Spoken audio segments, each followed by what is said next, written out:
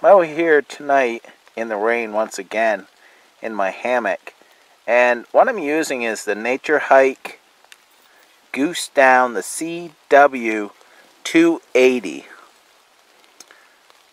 Now this is 280 gram, very compact, and also very lightweight.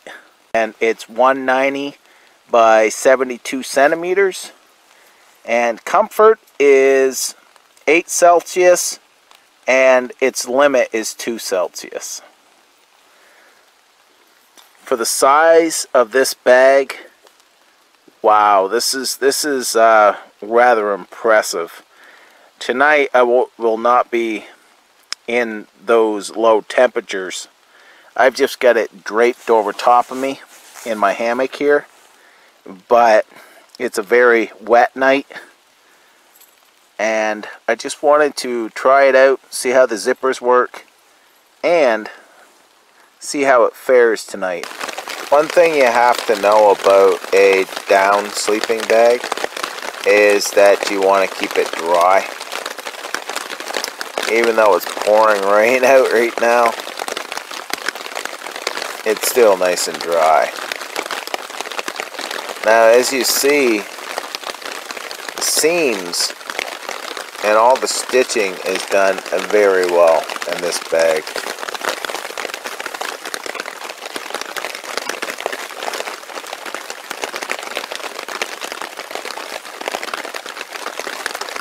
And that's the way to wake up. Birds singing. Sleeping bag kept me warm. It got cool in the night. I just threw it over me. Still hear the rain. So this here is the CW280 Goose Down Filled Bag by Naturehike. This is what I've used last night, and I wanted to bring it out into wet conditions. It had a heavy fog. Everything was damp just from the conditions. I was dry because of the tarp and the setup, but it still was damp. Now this here is down filled, and you do not want to get them wet. But this one here, it worked great. Now this here, very small, as you see. Very small. And it only weighs 570 grams or 1¼ pounds. Now the material is a ripstop, a 15D by 400T ripstop, and it's slippery kind of feel to it and soft at the same time. So when you're inside this, you can move around. It's not stuck to you like a lot of other sleeping bags are. Now this will compress even more if I wanted to. I don't like to put a lot of tension on them. I don't need to.